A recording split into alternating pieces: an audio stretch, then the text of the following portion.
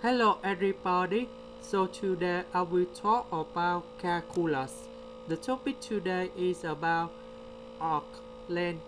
So now I will show you the technique. First, we need to find first the derivative of the function.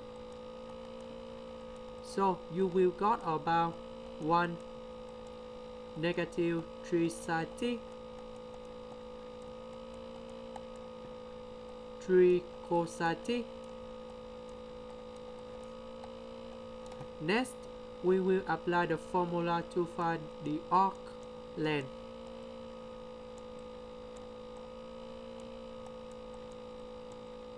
So we have the integral from negative number 5 to positive number 5, and then we have the square root, and we know that this one is about first derivative of x square, first derivative of y square, and first derivative of z square. And we have dt. So this one we got about number 1.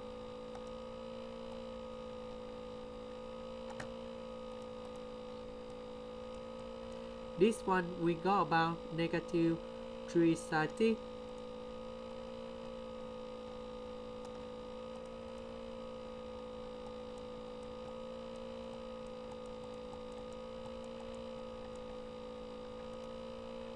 And the last one,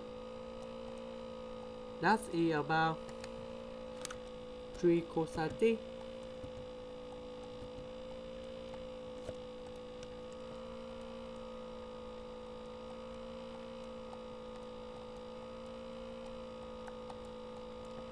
Square.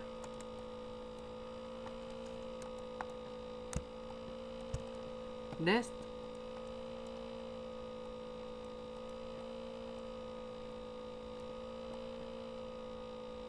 this one you got about 1,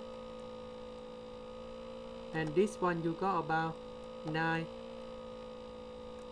sin t square plus 9 cosine t square.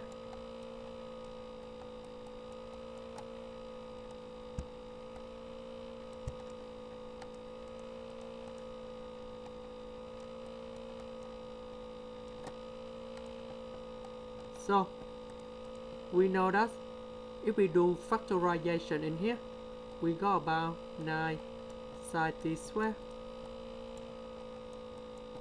plus cosine t square.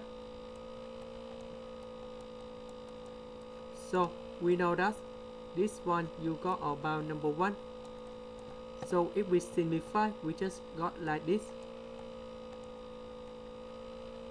That's about the square root of number 10 dt. And now we got the final answer.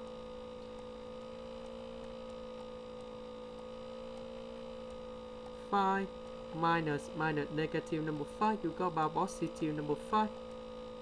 And we got about 10 multiplied with the square root of number 10.